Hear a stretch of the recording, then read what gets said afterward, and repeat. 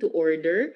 I'd like to acknowledge the presence of the Minority Leader, Senator Frank Drilon.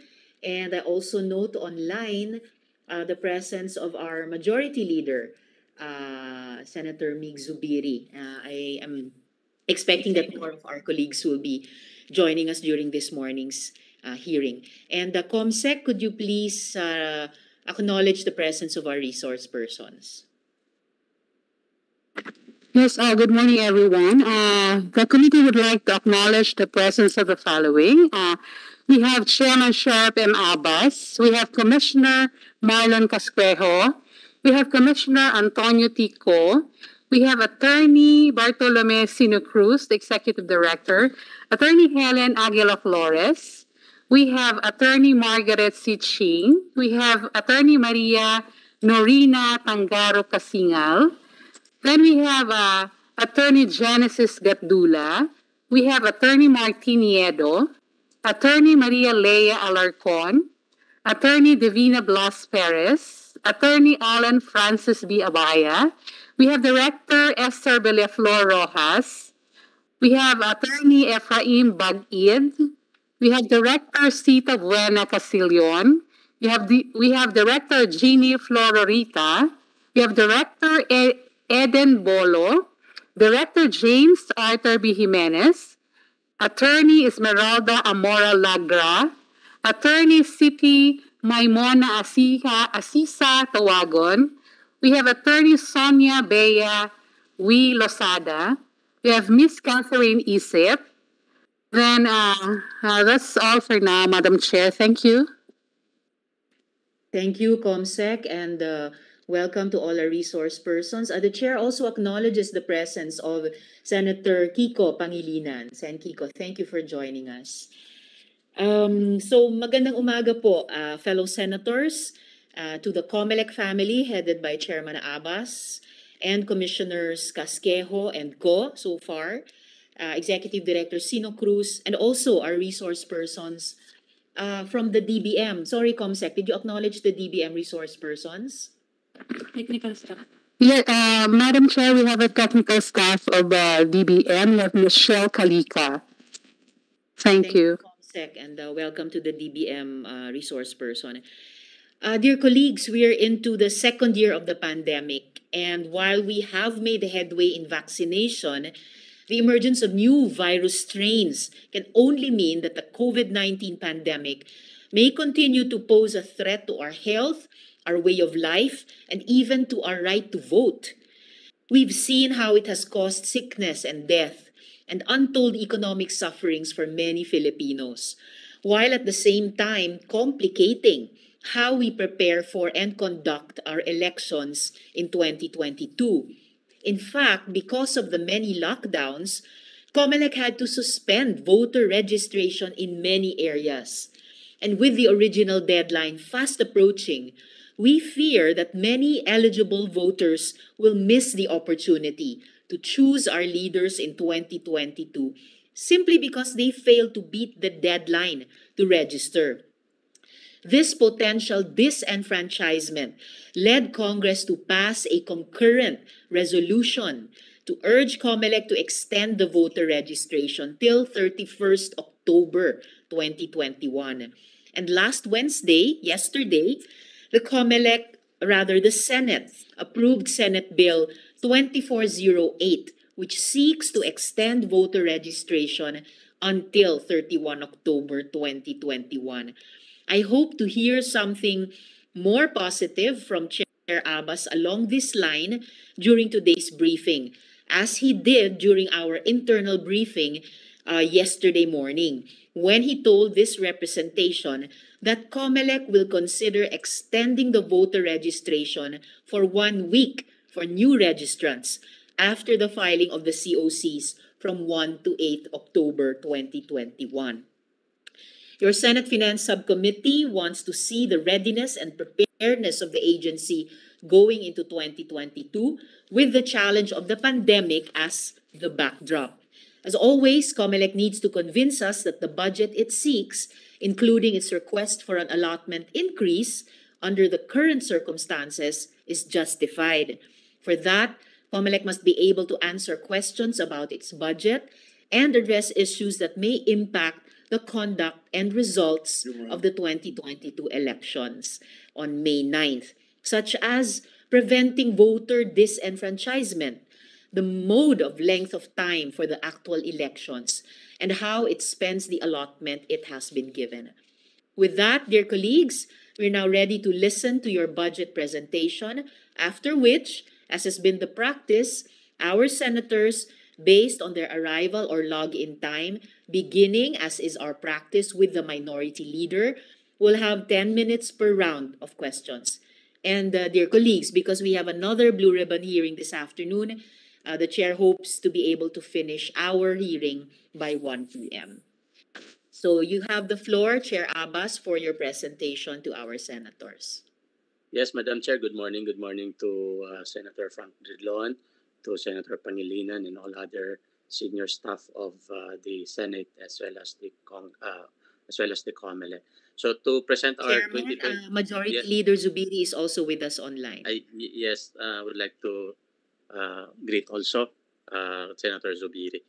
May we request, Madam Chair, Director Alarcon, to present our budget? With your permission, Director Madam Alarcon. Chairman, Yes, Director, please proceed. I will now share my screen, Madam Chairman. May, Mr. Chairman. Just a minute, Director. Yes, Minority Leader Sen Frank. Yes. Why can we not we should be honored naman with the presentation of the chairman, not a bureau director, with all due respect. Very well taken, Minority Leader. Chairman, may I request you to do the presentation to our subcommittee. Please give way, Director Leah, with all due respect also to you. Okay, Chairman, Director Leah, please proceed. please share the slides. Yes. Send na po, Your Honor, because wala po sa akin yung slides. Yes, sir. Minsan lang sa isang taon kayo namin makakausap eh. Pagbigyan nyo kami Oo ng naman. opo. Amen.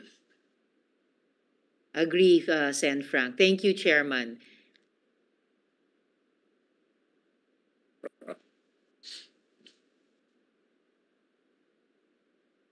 Yes, good morning once again. This is the National Expenditure Program of the Commission on Elections for the fiscal year 2022. Next slide, please. Okay. So we will discuss the accomplishments and details of our proposed budget for the 2022. Next slide, please. Okay. The NEP, Your Honors, recommended for the fiscal year 2022 budget level in the total amount of 26,728,529,000 for the Commission on Elections fiscal year 2022 requirements for ongoing programs, activities, and projects. To wit, these are the details of our proposed budget. For the agency-specific budget for the general administration and support operation, of which 1.5 million, and for regular fund, regular program, the total amount is by 2 billion. Okay, so the total department budget, Your Honors, the proposed budget is for 26,728,529,000. Next slide, please.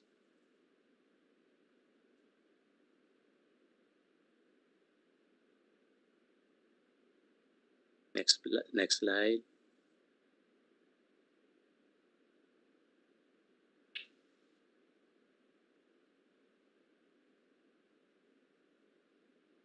Okay, hindi yan iba yung lumalabas, Director Leia.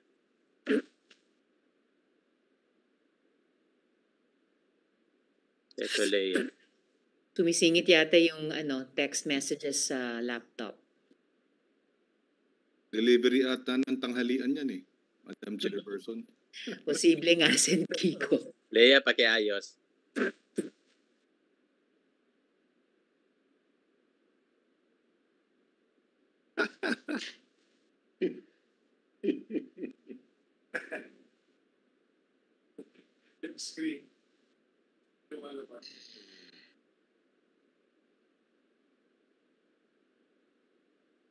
Director Lea, paki-correct na po yung screen para makaproceed yung presentation ni Chairman.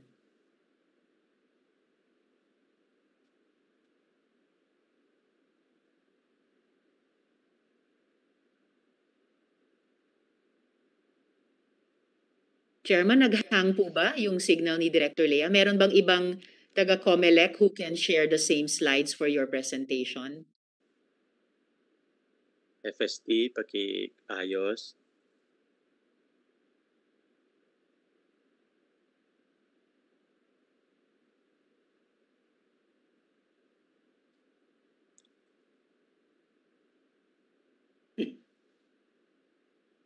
All right, there we go. Okay. Yes, Your Honors, these are the accomplishments of the COMELEC. We passed resolution number 10674 on the protocols on the conduct of the system of continuing registration of voters, institutionalizing the health and safety standards under the new normal. So the COMELEC promulgated the new normal manual for the conduct of the 2022 national and local elections. Next slide, please. Your Honors, please, this is the statistics for the total number of registered voters covering the period of 2019 to 2021. For the period covered from August 1 to September 30, 2029, we have 57,561,763. For the coverage next year, the following year, we increase it to 58,232,190. And then the period covered from January 4 to June 30, 2021, we already reached 61,103,000. Balik.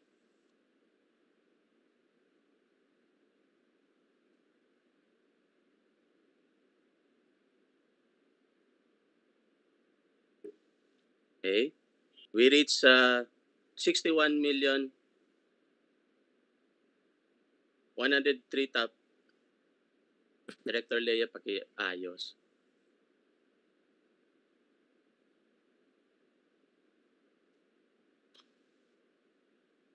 Mr. Chairman, while we're waiting na maayos yun, may update na po ba kayo para sa aming lahat tungkol sa extension? Yes, Your Honors.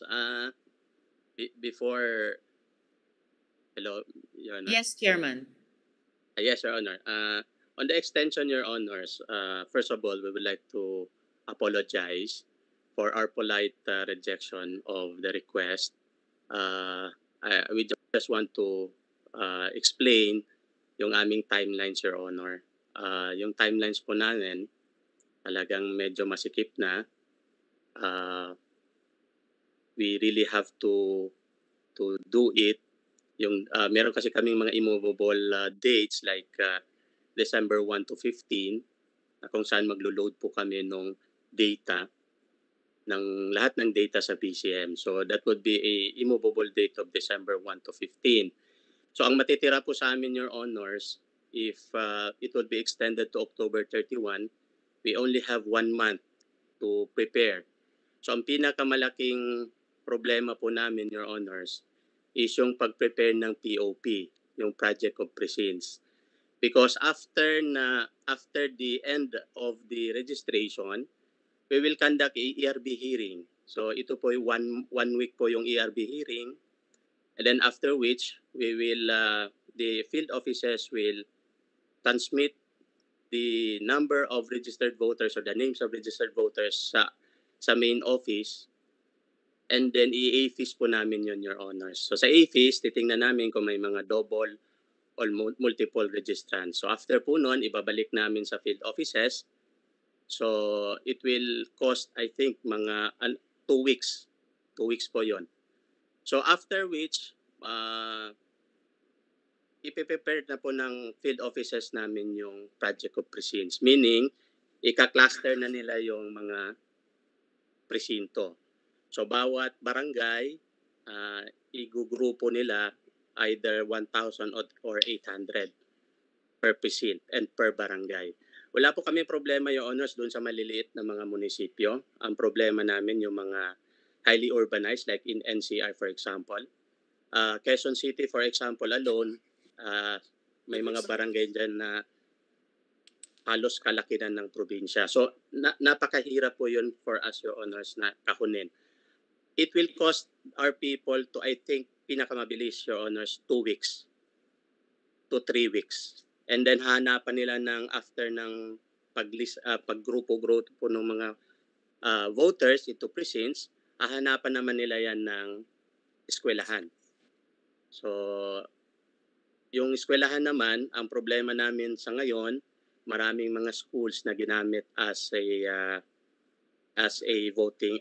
isolation center. So we will declog it and then we will coordinate again to the LGU and the DepEd na lilinisin yon para sa magiging voting center. So total po, Your Honors, sa field, pag-prepare ng POP, we have minimum of 3 weeks. So kung magiging October 31 po siya, medyo gahol po kami sa oras, Your Honor, to beat the December 1 to 15 loading of data. So that is the main reason, Your Honor, kung bakit we politely rejected the call for the extension. Another reason, Your Honor, is because yung mga tao namin, Your Honors, sa ngayon po, madami na pong nagkakasakit sa mga tao namin. May mga casualties po kami. So even the regional directors, 3 regional directors namin nag-agaw buhay because of the COVID-19. And the remaining, kung hindi sila, yung pamilya nila. Dito naman sa mga pest, Your Honors, ganun din. Marami rin nagkasakit. Marami rin kaming casualty. Sa EOs naman ganun din, EOs and EAs. Even in Metro Manila, maraming na ICU dyan ng mga election officers. So, yung totoo, Your Honors, natatakot din yung mga tao namin. But wala po tayong magawa because that is a public service. But as a human person, Your Honors, natatakot din po sila, lalo na ngayon na may Delta. Kung if we will extend it for another 1 month, panibagong exposure na naman yan sa kanila. Doon naman sa maliliit, Your Honors, ang nagka-problema kami because of the COVID din. Because of this registration, maraming mga field offices na nagsarado because sa isang munisipyo, halimbawa, 2 lang yung tao namin. Kapag na-expose yung isa, magko-quarantine silang 2. So, magsasarado yung isang munisipyo. Ang ginagawa namin, Your Honors, nag-augment kami from other municipalities. So, nagkakataon sometimes, napaparalyze yung 2 munisipyo, mag-augment naman kami ng mga tao. So, sa makatuwid, Your Honors, nahirapan din po yung aming field because of the registration. Mr. Ako Chairman, naman, Your Honor. excuse me lang po ha. Yes, Sen Frank. So at bottom, the COMELEC is saying, with your permission, Madam Chair, if I may Yes, interrupt Sen the Frank. chairman, the COMELEC is saying you cannot extend it beyond 1 week after October 8. Is that what we're saying? Yes, Your Honor, if kami lang po yung masusunod. Your Honor, please. Yes. Your Honor, kung kami lang po yung masusunod, hihingi po kami ng paumanhin at makikiusap po sana kami sa inyo. Na Yes. po pwede, wag na lang po i-extend. However, Your Honor, since meron ng bill, may naipasa ng bill at pwedeng maging batas po to, wala po kami magawa, Your Honors, but to, pero sumunod. At Mr. Chairman, okay, kanina nakinig ako sa inyong presentation.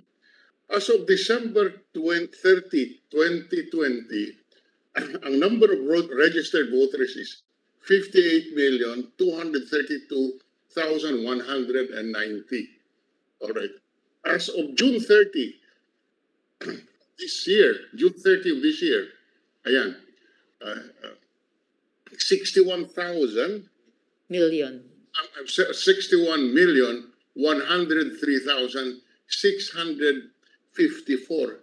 Sa makatuwid, Mr. Chairman, there are only 2,871,514 registrants between December 30, 2020 and June 30, 2021. And okay, if you bring it back to 2019, there was barely an increase of 1,030,000, 300,000.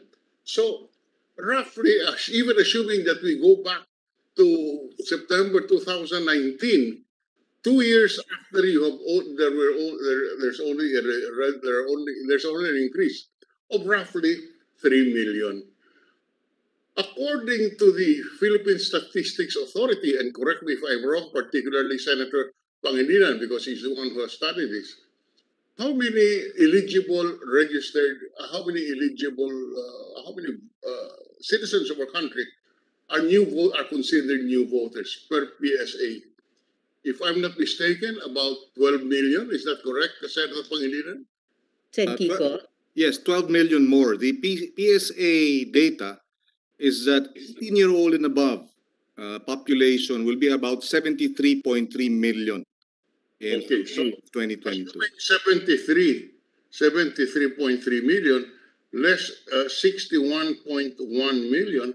That's roughly over 12 million that needs to be registered. And you have only registered 2.8 million. Isn't this a cause of concern, Mr. Chairman? Remember that there is a law, Republic Act 8189, which imposes the system of continuing registration.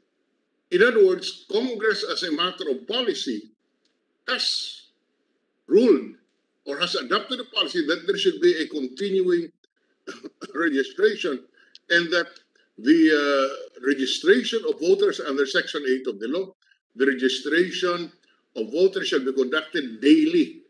And the only prohibition is that no registration shall be conducted during the period 120 days before the regular election.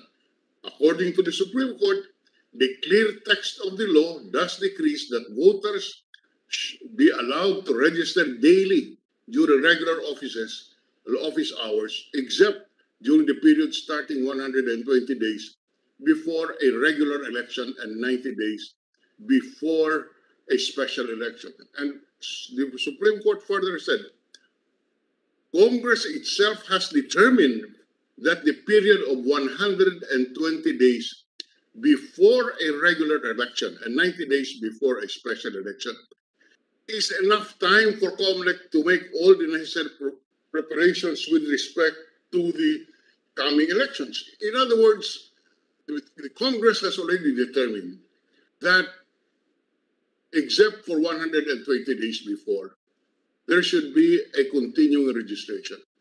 You have no discretion to disregard this. The Supreme Court has already sustained this. I beg to disagree with Mr. Chairman, all those circumstances you cited, because the Congress has already determined.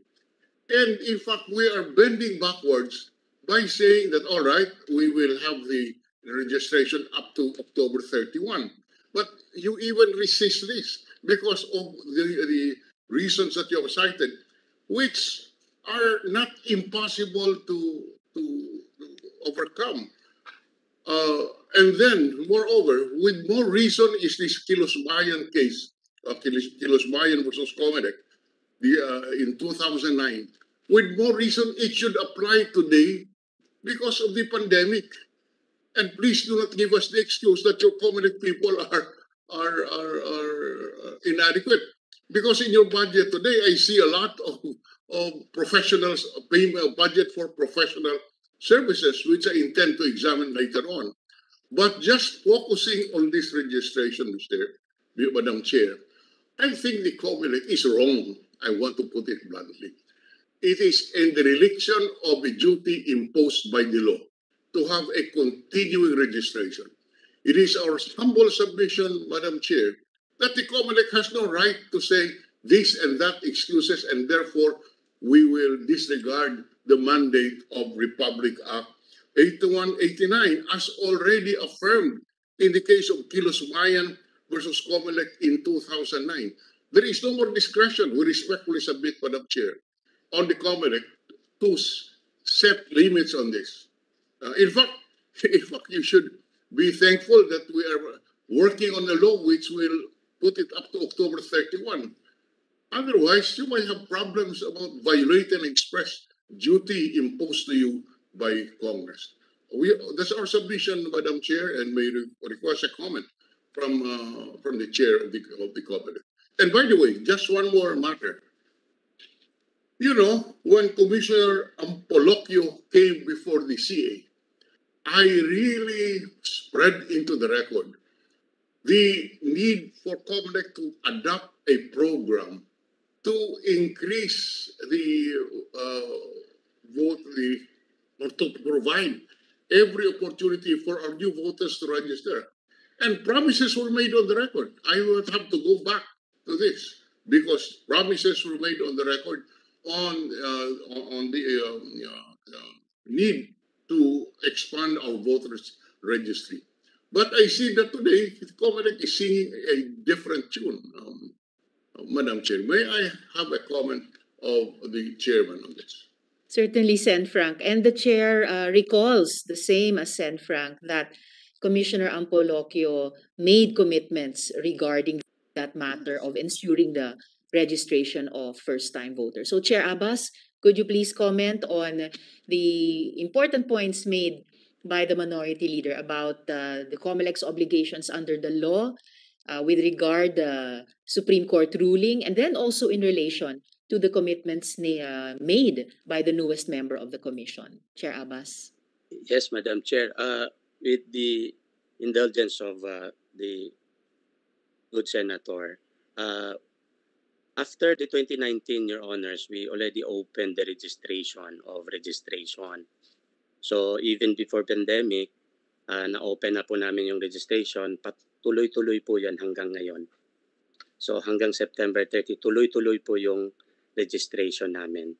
So hindi po kami, except for nung nag-declare ng ECQ, No, Mr. Chairman. Don't veer away from the issue. Under the law, you have an obligation on a continuing registration except 120 days before a national election. Are you complying with that duty by imposing a deadline of September 30, 2021? Yes, Your Honor. Ang sinabi ko po, 120 days before, that means until January. yes, Your Honors. After this 2019, we already started the registration even before pandemic. Tuloy-tuloy po yun hanggang ngayon. So ngayon, hanggang September 30 po yung That's what, Mr. Chairman, I want you to justify. How do you justify the end line of September 30, 2021, when the law and as a policy of this Congress said you are to conduct a continuing registration under Section 8 of Republic Act 8189 until 120 days before? Mr. Chairman, I respect, with all due respect, it means you have no discretion but to continue the registration up to 100 and before 180 days. Are you disputing that?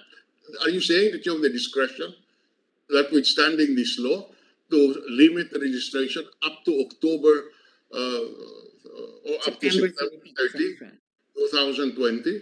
Your Honors, Oh. I think, Your Honor, even before, hindi po kami ata inabot ng January. Kasi sa January pa lang, Your Honors, if we will follow January, for example, kung ano nakalagay sa batas, printing na po natin ng balota sa January. So physically, Your Honor, imposible po yon to comply. That is why hindi po namin kaya yung January, magpaparehistro po kami. Except lang, if we will register, pero hindi na siya masama. Mr. Chairman, yes. The Congress has already decided on that. That is already beyond debate. The Supreme Court has already sustained that and has said that the registration shall be continuing consistent with Section 8 and that the clear text of the decree of the law that allows voters to register daily except 120 days before. So all the debates, all the circumstances is already no longer applicable. This is the law. And are you telling us that you have the discretion to do otherwise? Yes, Your Honor. Ang registration namin after that, hindi na lang siya masali dito sa election year. We do registration after, pero hindi na siya kasali because magka-cut off po kami for the 2022 this September, mag-ERB hearing kami ng October. So lahat ng ma-ERB namin na October, hindi na siya masali sa 2022 election. I don't know where you're getting your arguments. The law is very clear. The law is very clear. The continuing registration and decrease that Congress itself has determined that the period of 120 days before the regular election and 90 days before the special election is enough time for the COMELEC to make all the necessary preparations. Our respectful submission, Mr. Chairman, Madam Chair, is that there is no more discretion on the part of COMELEC.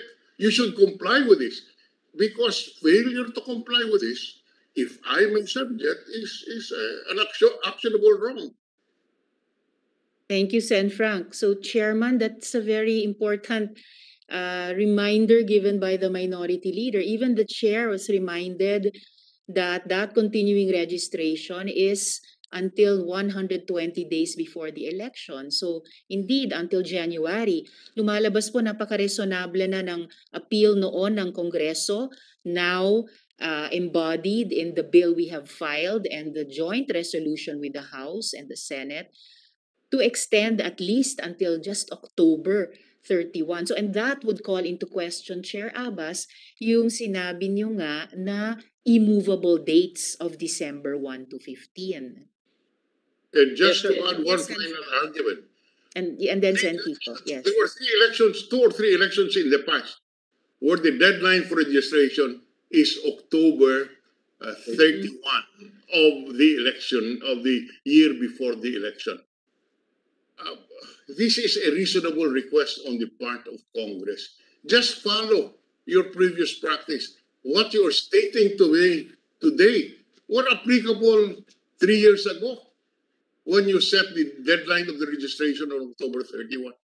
Why do you insist that it should be ended on September 30, 2021?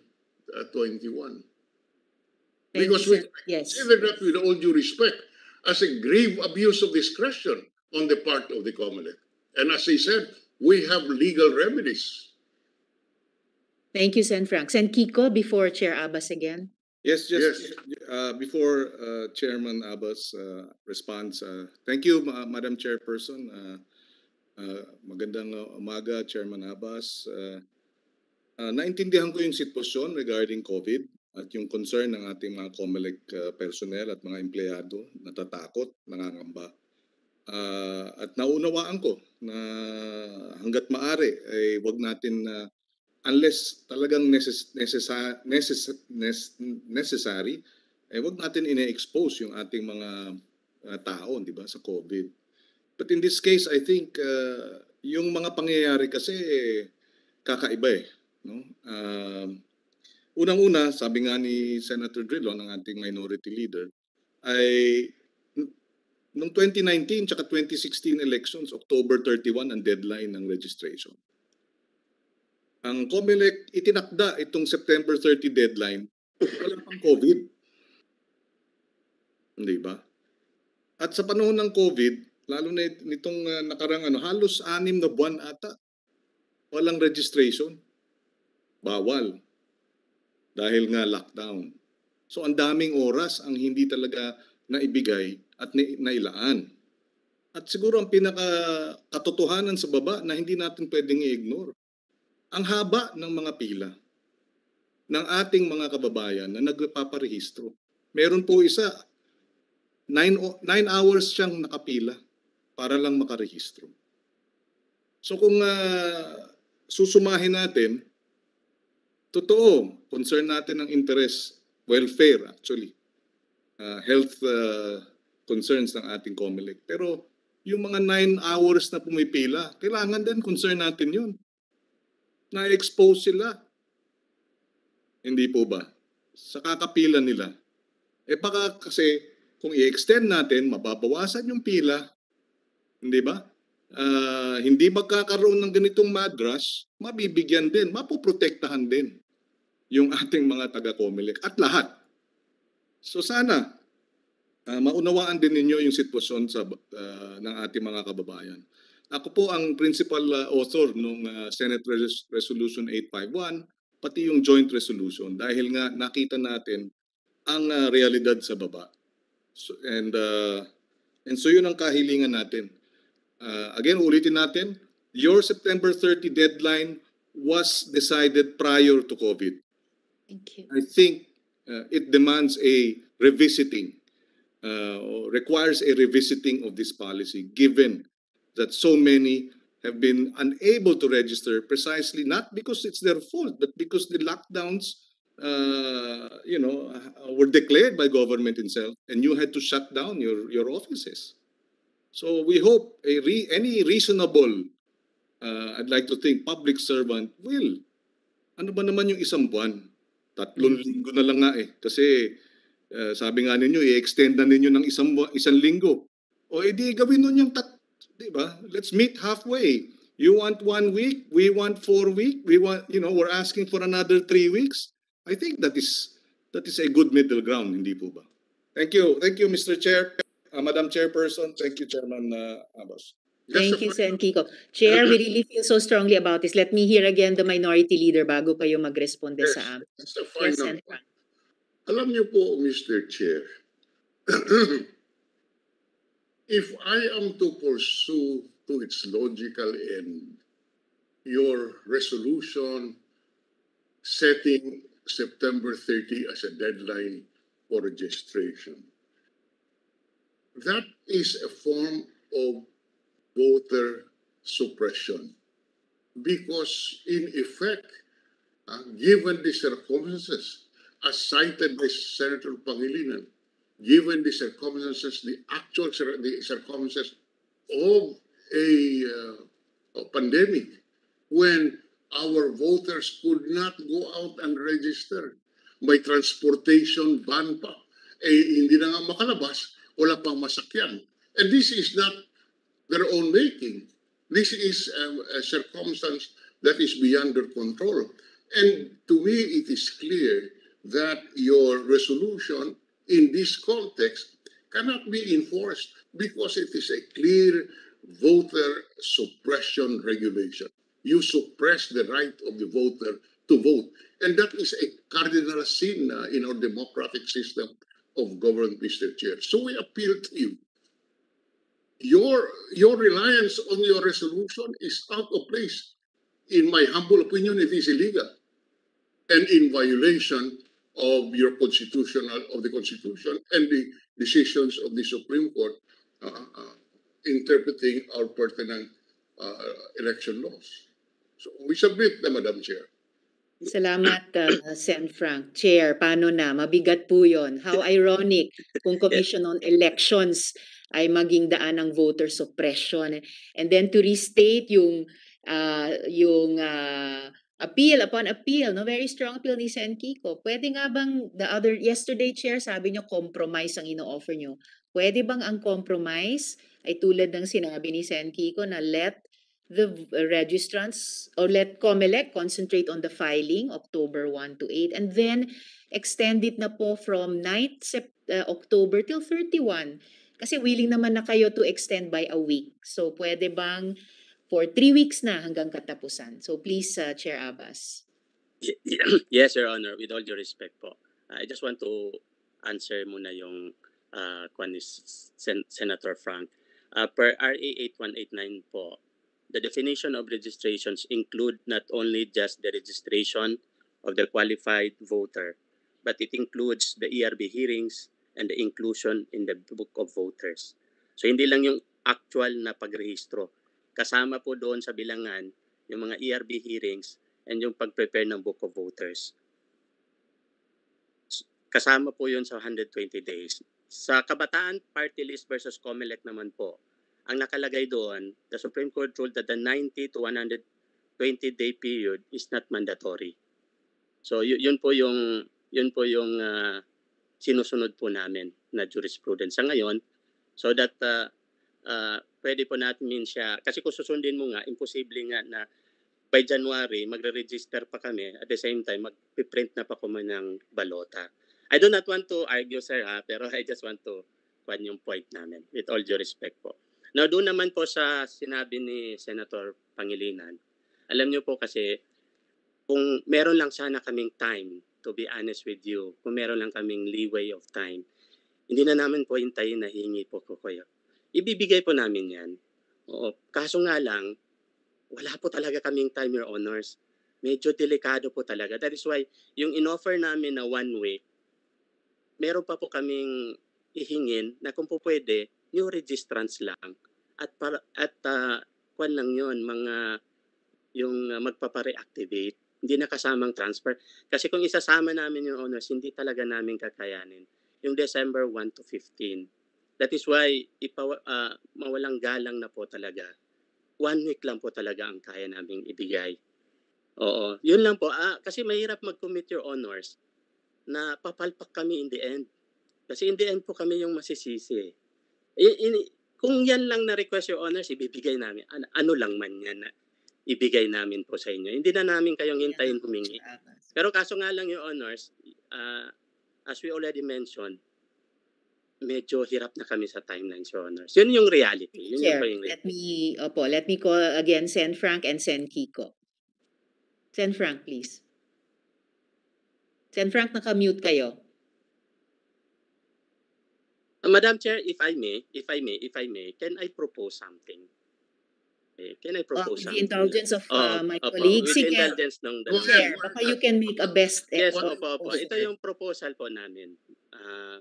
Kung okay sa inyo, Your Honors, regardless of the outcome of the bill that has been passed by 2 houses of Congress, extend na po namin ng 1 week. Automatic yung extension. Extend namin ng 1 week after filing, then hintayin po namin kung merong batas. Kung merong batas, Your Honor, wala kaming choice but to hanggang October 31. Pero i-open po namin na yung 1 week.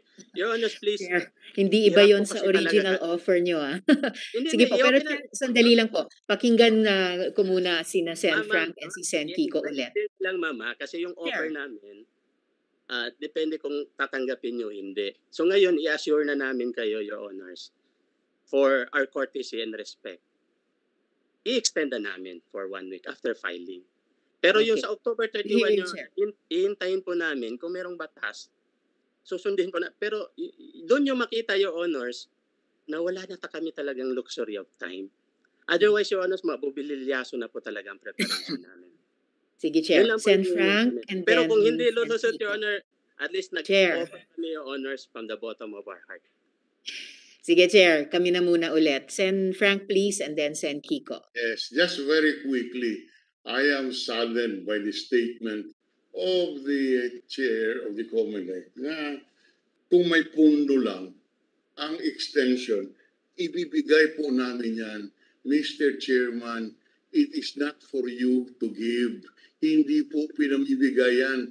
Karapatan ng taong bayan na magparehistro at bumoto at nagpasya ang Kongreso na patuloy continuing registration until 120 days before a national election. There is no discretion granted to you by Congress. And what you are insisting on is a clear voting suppression rule or regulation. And pag-isipan niyo po na husto. Sa akin po, labag sa batas ang inyong ginagawa at nagbibigay na kami sa Kongreso, resolution na muna, pero hindi nyo pinapansin, ang batas na aming ipinasa until October 31, although under the law and under the Supreme Court decision, may obligasyon kayo to open the registration up to 120 days before the national election. Sa inyo po yan. But hindi ko po tinatanggap na pagbibigay ang gagawin nyo. Tungkulin nyo pa yan, obligasyon nyo yan na i-extend ang registration. Maraming salamat. Kung may nagbibigay, ang Kongreso po for setting it on October 31. Salamat, Frank. Salamat. Sen Kiko. Baka pwedeng, thank you Madam Chairperson, baka pwedeng ipaliwanag din sa atin ni Commissioner Abbas, ni Chairman Abbas. Bakit po nung bakit po nung 2013 elections na automated at yung 2016 elections na automated din, October 31 yung deadline. Bakit noon kaya? Bakit ngayon parang imposible? Pasensya na po Mr. Chairman, pero are you saying lalong lumalala ang kapasidad ng COMELEC na dati kaya ninyong gawin ng October 31 ang deadline, ngayon hindi na ninyo kaya? Despite almost half a year na hindi kayo nagpaparehistro, parang masyado naman atang hindi nabibigyan ng respeto yung karapatan ng ating mamamayan na makapagrehistro. So can you please explain why could you do it in 2 previous elections and now you cannot? Chairman One Abbas. month. Go ahead, We're not talking of 2 months. We're not talking of 3 months. We're talking of 1 month. In fact, 3 weeks na lang. 3 weeks Ang na. hinihingi namin 1 month. Ang willing ninyong bigay 1 week. Ba't di tayo magkita sa 3 weeks? I don't think it is an unreasonable request, Mr. Chair, Madam Chairperson. And Agree. Sen Kiko. ako'y nagtataka bakit napakatik, 'di ba? Ba't nagmamatigas ang COMELEC at iniklian pa yung voter registration sa gitna ng pandemya na hindi makapagrehistro yung ating mga kababayan. Sana naman parang hindi na reasonable. Ito ang ating pananaw. Sana naman mali tayo at maipakita natin sa ating mga kababayan na ang COMELEC marunong makinig, nirerespeto ang karapatan ng bawat mamamayan, nakikita yung napakahabang pila na 9 na oras pumipila ang ating mga kababayan para nais makapagrehistro. Sana naman dinggin ang COMELEC itong kagustuhan ng ating mga kababayan na makapagrehistro. Salamat, Yes, Sen. Yes, So, Chair Abbas, bakit kaya nyo noon, ngayon hindi nyo na kaya? At kung kaya nyo noon, siguro kaya nyo ngayon. Yes, Madam Chair. May refer, Madam Chair, kay Marlon Casquejo kasi siya yung head ng steering. To explain lang, Your Honors, kung bakit may pagkakaiba. Marlon, please. All right, with the indulgence of Sen Kiko, Commissioner Casquejo, please. Yes, but here, may I be allowed to share my screen, just a few slides, so that it will be easier for us to follow what I am going to discuss.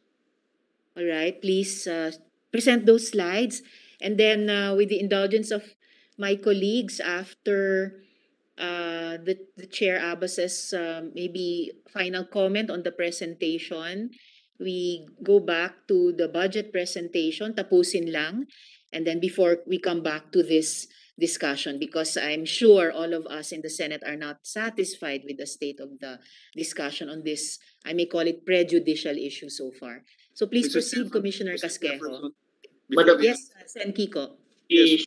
President, Before the response of Commissioner, thank you. we should also consider perhaps deferring action on the COMELEC budget and give them time to discuss again their position en banc, because I understand it's an en banc decision, and I wouldn't want them not to have that opportunity to sit down and thoroughly discuss the position of Congress.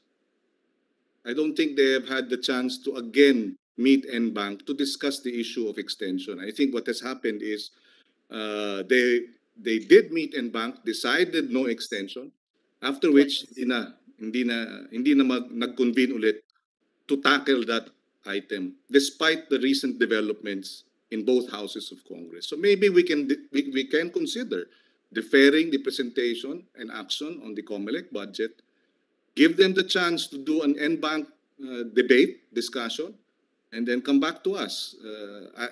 I'm not moving it, Mr. I understand, Sen Person, but I am presenting that as a possible option to be able to hopefully find a win-win situation. I would like to support the COMELEC, but in this matter of voter registration, the rights of voters come first. Voting is the bedrock of any democracy, and this is anti-democratic, to say the least, to disenfranchise over 12 million who are eligible but are not registering. And I hope, I pray that the change of heart might happen when they have that opportunity to discuss and bank, because of the most recent developments of the last 2 weeks. I would like to think that would merit, at the minimum, an en-banc convening and discussing and debating. After all, we are a democracy, and these matters should be deliberated and discussed thoroughly, and not just rammed down our throats regardless. Thank you, Sen Kiko. The chair thanks you for your support for the budget of the COMELEC in principle, but definitely such a motion is a valid motion to be made by any member of our Senate here at this hearing, especially because this is indeed a prejudicial question for not just those of us present in the hearing, but our other colleagues in the chamber as well. The Anbank has told us that they have met twice, and perhaps, who knows, maybe third time will be the charm if they will convene a third and final time on this very important issue. Maybe we will finally see a win-win situation. So with the indulgence of my colleagues, we will just have the presentation of the response of Commissioner Casquejo to the last question of Sen Kiko and Sen Frank, and then the chair will entertain a motion to defer the budget of the COMELEC if that is the desire of the committee. So, Commissioner Casquejo, could you please just respond on behalf of the commission to the latest question of the senators? Yes, thank you, Madam Chair. With the indulgence of the chair and commissioners and other members of this committee, Senator Drilon, Senator Kiko. It's just a short presentation. We would just like to show the actual data that we have right now. As being the head of the steering committee, ako po yung talagang naapektuhan with regards to this. But however, we are not arguing with you. We just we respect the wisdom of the Senate. With regards I'm sorry, Commissioner Casquejo. Akala ko sasagutin niyo po yung tanong na bakit nung 2013 at 2016 nakayanan nung magparehistro hanggang October at bakit hindi na kaya ngayon? Or in fact, kung kaya niyo noon, kaya niyo siguro ngayon. Will that be what you will be answering, Commissioner?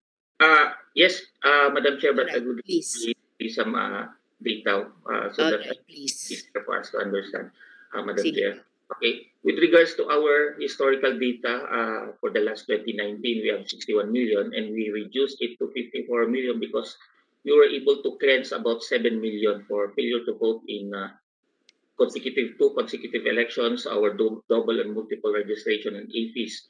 So as of now, Madam Chair, we have around 61 million, but there are still 2,722,000 on process, meaning this is subject to ERB. So magkakaroon po tayo ng 63 million for this 2022 national and local elections. Hindi lang po tayo 61 million.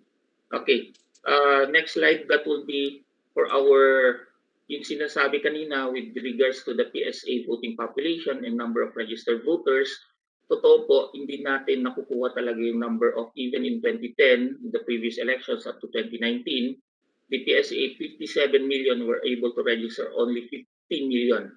For the 2022, as of the date of the PSA, we have 72 million, that is correct. And we were able to register 63 million, so that will be around 9 million. If you notice with the data, nakita ninyo yung graph, talagang hindi talaga natin nakukuha yung PSA projected voting population as compared to number of registered voters.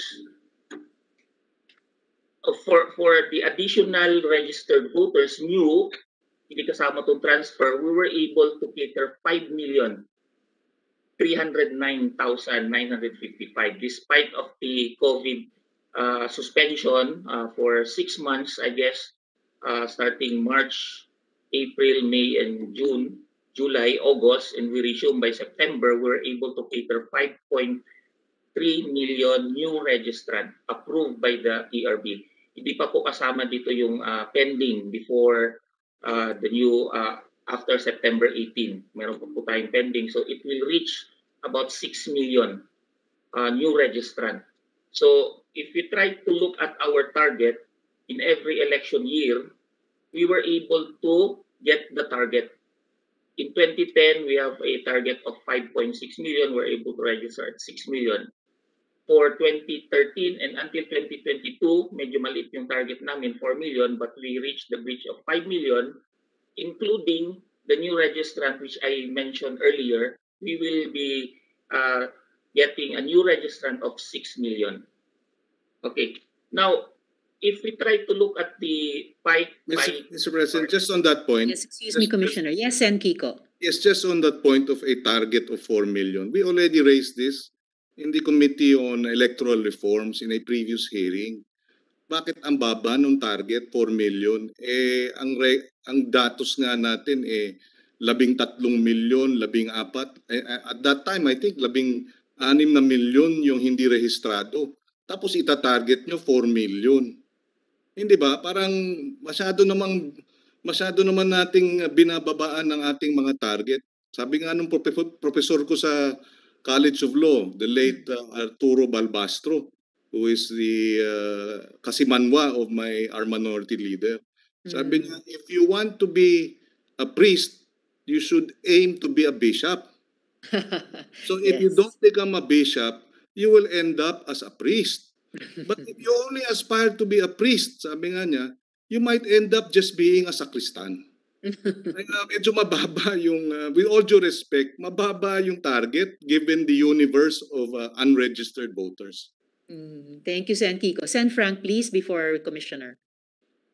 Sen Frank, naka-mute kayo. And just to add, can you go back to that previous slide? Previous slide, please. There. Look at this.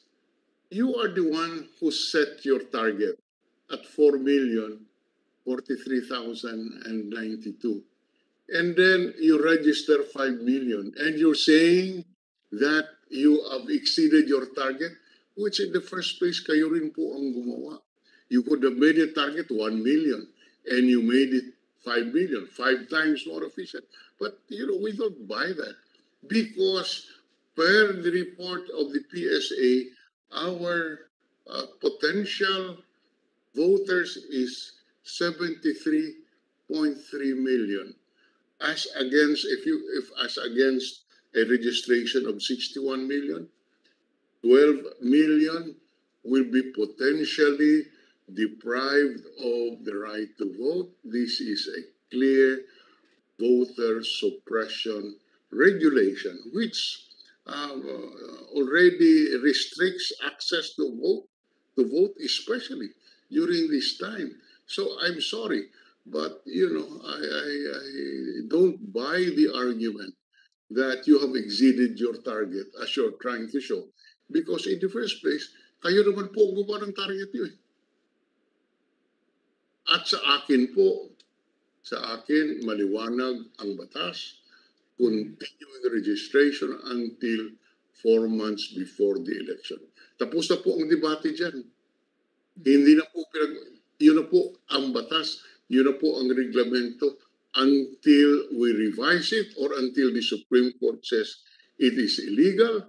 That is the rule that stands. For an orderly governance, we have a policy-making body, and unfortunately, that policy was set already by Congress, and the COMELEC, if I may, with all due respect, has no right to revise that by imposing October 31 or September 30.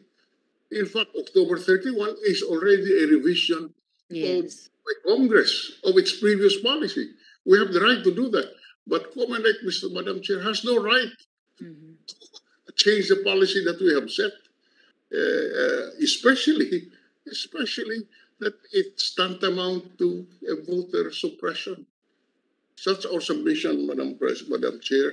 And I join the manifest motion of Senator Pangilinan that we should defer this to allow the other senators to examine the budget more closely and have their inputs on this totally illegal COMELEC resolution setting a deadline of September 30 for the registration. Thank you very much, Madam Chair. Thank you, Sen Frank. Are you already making that motion at this point in Yes. our meeting? You're already making that motion.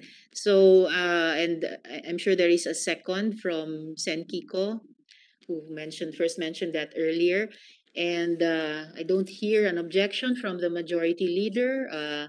So I apologize, Commissioner. I will no longer ask you to complete your answer to the question. The chair was still waiting para dun sa sagot na bakit no mga nakaraang election years nakayanan magparehistro hanggang at least October 31. So bakit hindi kaya ngayon? So the chair will suspend this hearing, the deliberation or the consideration of the budget of the Commission on Elections being deferred. And the chair enjoins the COMELEC through its chair, Abbas, na kung maaari po at tingin ko po ay kinakailangan makapag-unbank discussion muli ang commission for a third and last time, bearing in mind yung mga sinabi ng mga senador na by law, dapat ay continuing registration hanggang 120 days before a general election. May jurisprudence din affirming that. May commitment on record sa Commission on Appointments ni Commissioner Ferolino as regards this matter. The committee supports the budget of COMELEC in principle, pero hinihingi talaga ang hinihingi ng karamihan ng mga senador na dinigin yung naunang appeal ng Senado na pagkatapos ng priv speech ni Sen Kiko ay naging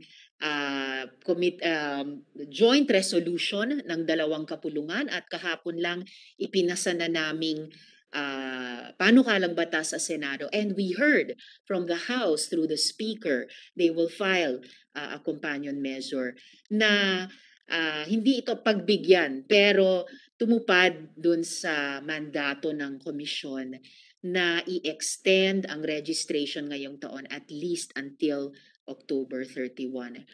So, salamat Chairman Abbas at sa buong COMELEC family sa ating DBM resource persons. Maraming salamat kina Sen Frank, Sen Kiko, and I believe the majority leader still online. So for this moment, the consideration of the COMELEC budget is deferred and this hearing is suspended. Maraming salamat po sa lahat and ingat po and stay healthy everyone. Chair, we'll need to keep in touch about this. Salamat Sen Kiko, salamat Sen Frank.